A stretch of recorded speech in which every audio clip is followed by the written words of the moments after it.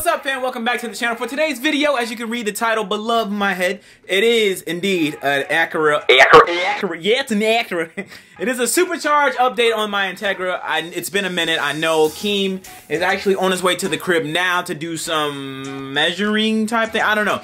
It's been a minute since I updated you guys on what's been going on with the car, and the last video I posted about this was about me not knowing when the next video will be because it's in the stage of fabrication. But I did get some parts. I want to show you all what I got, and then when Keem gets here, we'll talk more about the car. I'll show you the mock-up of everything, all that. But first, let's roll the intro.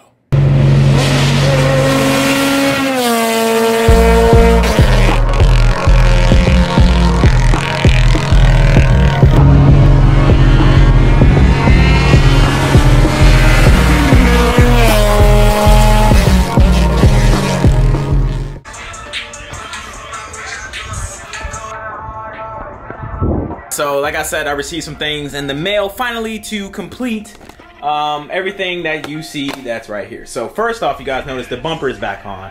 And what's behind the bumper is the KEIMFAB intercooler. And right here in this package, we have all, not this, right here we have all the turbo cooling, plumbing, piping, whatever you want to call it. Pause upon the piping thing, my little bomba clot. Bro, this whole kit, everything you see right here, complete 3-inch turbo piping, $98 shipped. Boy, all really? This $98. But Randy ordered the same kit for his car, but 2.5 inch. The material might not be the best, but Keem can weld it. Randy bought the same kit, not to throw Randy under the bus saying that, like, you know what I mean, but it's just plumbing, bro. Like, it is what it is. I spent $100 on some turbo plumbing, so it is what it is, fam.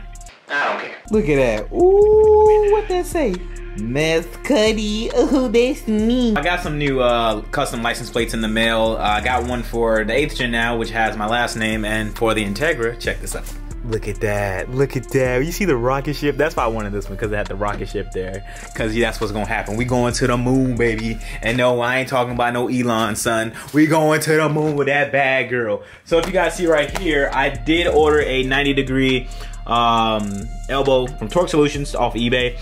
It was like 20 bucks, and it fits the intercooler right onto the Roadtrack. So that's why KEIMFAB makes the front, makes the back door intercooler set up like this, because it's simple. It doesn't require much plumbing. That's literally all it needs is a 90-degree elbow if you're running a half-size radiator or an 80% radiator. This, like I said, is not going to be here forever. This is just temporary to get the car driving and running, and then once CSF releases their 80% radiator, then I'll obviously go back to doing track days and things like that. But this is just to get the car street driving on the streets and stuff like that. This is not going to be like my full-blown track car anymore. That's why we have the 8th gen over there. I have so much parts for that thing, bro. Bro, thank God for credit cards, dog. Cause bro, oh man, that's how you gotta make it on YouTube, bro. If you guys are thinking about doing this YouTube thing and you don't have money, get a credit card and full send, and be smart about it, because there's a philosophy behind the art of full sending. So when you full send, you spend money to make it back. So the art of full sending is quite simple. Buy whatever you want. Just make sure you have that hustle in you to make it back. If you drop $2 grand on some TE37s or Reagan Masters, you're gonna like, damn, that kind of hit the bank a little bit. But guess what? You're gonna find ways to hustle harder to make that money back. You're gonna take an extra shift at work, or you're gonna send another email to a company to promote their wallet or something like that. That's what I'm kind of trying to do, you know what I mean? The art of full sending is beautiful because it motivates you to make it back. You hustle harder to make what you spent back, to do it all over again. It's how you grow that work ethic of just hustling and trying different avenues to make money legally. All right, don't you do that. All right, so Keem pulled up. This is how we mocked up the intercooler to get it to basically function to how we're gonna get it. This wasn't really doing nothing right here, so we're gonna have to do a thing there to make the radiator stay. I already got a hose for this, so this should be fine. And yeah, all the turbo plumbing stuff's here, so cool. Dang, this is lower than before. You lowered it? You dumped it. Dang. Yeah, it looks weird, bro. Lowered just. Fun fact, these are my old slippies. That's crazy. In the lab, what's going on? Let's see. So, I'm gonna make some mounts that spans from here So we have this little bone. I'm gonna weld one here, and then have a bracket that comes off of here. So we tie it from here to here, and then I put another one down here and tie it from this bolt hole to here. Yeah, so you have two anchor points right there. And then two more over here. From here to probably here, and have a bracket, and then one more probably down here. Yeah. Probably that'd be the best way to go about it, because you're still utilizing the factory bolt holes that we have. I have one right there. That's I think that's a 12 mil. Yeah. Right here, that's a 12, and then we're gonna run that, in which this is also a 12 too.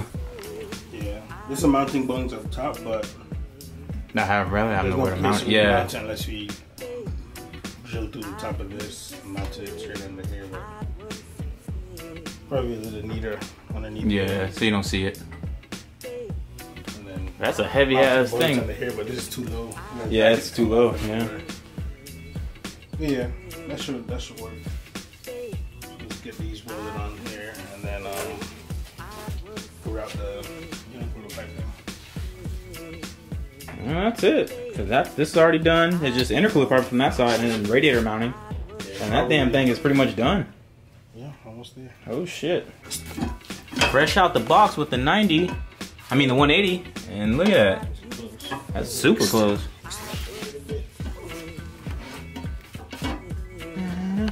All right, so now we're in the process of doing some mock-ups with the radiator, just so we can start working on the hot side, the cold side turbo piping, just to see what's gonna happen. Well, not happen, but like where we're gonna mount up the intercooler. Kim got to make a custom bracket because what I have down there ain't gonna suffice.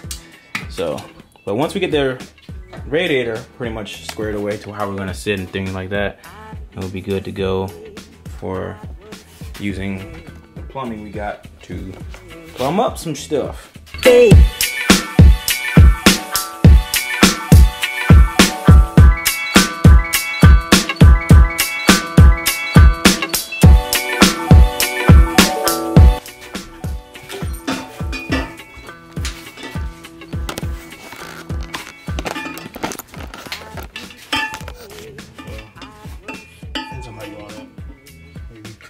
You have the clearance to come down here. You don't have any other. Whatever easier. I'm down for that. That's a hybrid hose? Yeah, that's the hybrid hose. So what Kim was saying, so much. Because the way it is. It's so short. Yeah. So cut here, put a pipe there, like cut. Yeah. Section out. And then put a pipe in there, and then it'll work. As long as this clears here, fine. Everything else I could just work out later. Even if you cut in the middle and just put a straight in the middle? Yeah, but if you cut in the middle and you put it straight, this is gonna shift this here. What we want is to come out at an angle to meet this one here.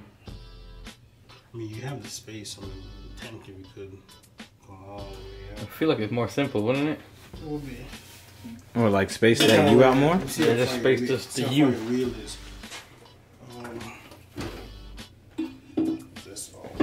So what's the move, Keem? What we gotta do? What you gotta do? So when it's like this, it's kind of close to everything back here. Or you could rock it this way, but I think I prefer to clock it here. So you might do like some pie cut just to kick it this way. So this comes back out straight. Okay, so yeah, it'll angle straight that way, and then pie cut to go straight the other way. So it comes off of this. We'd have a little pie section, and that's gonna effectively rotate this, so the rest of the piping comes straight down. Straight down. Little pie cut action. Look at that. Pie is always a lot of work, but facts. Sometimes I was like, man, if I don't have to do no, if I could just bypass buys, cool. Even if you don't have to pipe, we could cut. You cut a section out of whatever angle that is, out of a piece of it, and have it turn. But you're the man. You do what you gotta do. Whatever's easier for you, dog. Pie's not too bad. What would you call the tool? This is a protractor. It's a digital protractor. I don't think I know about the D protractor. Pause. That shit sounded way too sus. But that's the only thing I knew in school. So what Keem was saying is you have to do like two 20-degree pie cuts. 210 degree pie cuts. Just to the pipe. Just rotate this 20 degrees and it comes out straight. That's swag. And then we could with the blow valve here. Yeah. Wherever you want. I'll probably put it like here. And you want a scene, right? Yeah, I'm putting like, I think that's what yours is at, right? No, mine is tucked in. His is like, Yeah, on the bottom though. Oh. Damn, the bottom might be fresh. Yeah, mine's like, right, like somewhere there. Oh, that's on dope. the inside, yeah. Yeah, and then it's easier because you don't have to, when you put the vacuum line to it, it's not, there's no U or bend anything on the line. So you So I should do it from the back, huh? Mine goes straight from the manifold straight to it. True fabrication stuff right here, son. Just tell me this is a line, I can't see it. That's Left to right. just come toward. All right, bring it towards me. It's like, all right, go back towards. All right, right there is pretty good. Alright, that's mark the line here. Right here? Yeah. My boy Randy, my boy Randy, a beast. I'm a fab guy, man. Hey, bruh. Randy Fab on the way. Ooh. Yeah. Yeah.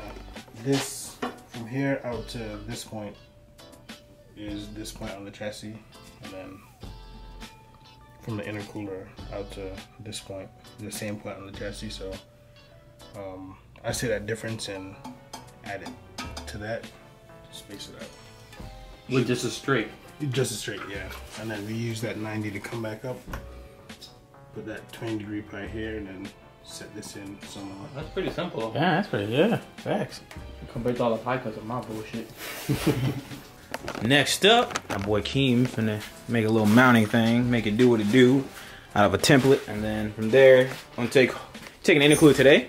Yeah. Yeah, take the intercooler, take the plumbing, and then he's gonna like all the measurements he took today, fab some stuff up with some cuts and tape, and then yeah, it's good though. Good progress. Just to see, we're almost there. Probably like 75-80% done. And then we gotta do radiator mounting, but that could be last. But we have a general idea where we're gonna have it mounted, so that's good. And then from there, yes sir. Oh, you can hold this. Keem's taking the radiator. I mean, the intercooler's about to go. So we had to do some more mock-ups. Well, the final ones with the bumper on. So nothing really shifted way too much. I just had to do a lot of trimming on the grill area. I gotta get some plastic weld done so I can retain part of the grill on the driver's side. I'll show y'all once everything slows down. Okay, so it is the next day. Keem done took the intercooler, the piping, everything that needed to be like everything that basically needed to be fabricated up to see what can go where and up with that stuff. So my bumper, I'm very sad that I had to trim a lot of my bumper to make work. Like the grill is like kind of clapped. So I'm just gonna shave that missing piece off. I'm gonna have to see if Fred can like forward over and like plastic weld this to be back on, cause this is loose. And then I'm just gonna trim it up from the bottom. Like you see how that is like basically touching the lip of the bumper. I've got to trim up all that to match. So yep, it's very unfortunate that I do that to my bumper to get it to work, but that's what we got to do. And then when I get a new bumper, I got to do the same damn thing. So it's very crappy. It's a very crappy situation, but it is what it is. This right here is the Hybrid Racing RSX upper coolant hose. But I'm gonna have to cut. I'm gonna have to cut like something in the middle so this can, and then put something. You'll see what I gotta do, but we'll do that a little later. You know what I mean? Once we get this situated, the whole routing of the turbo piping and stuff situated, then I'll just go ahead and make my adjustments and everything for this. So yeah, shouldn't be too bad. But yeah, that's pretty much the update for the Integra. All the stuff is done in the Keem. So from there,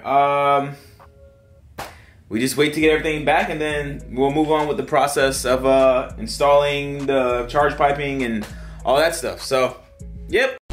And ladies and gentlemen, that is the end of the video. Huge thank you to KEIMFAB for coming by, forwarding by to help me get my car back on the road as quickly as possible, man. The man works a full-time job, still do other things for other people.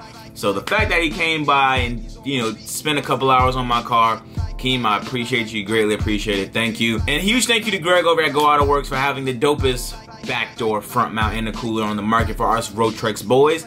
Appreciate you. If you guys are looking to get a turbo kit from them, or a supercharger kit. I have a code. Just write Zosh in the comments, or I think he has a discount code thing where you can put in the discount code. Just put Zosh there and you will save 5% off. So, hey bro, count your blessings.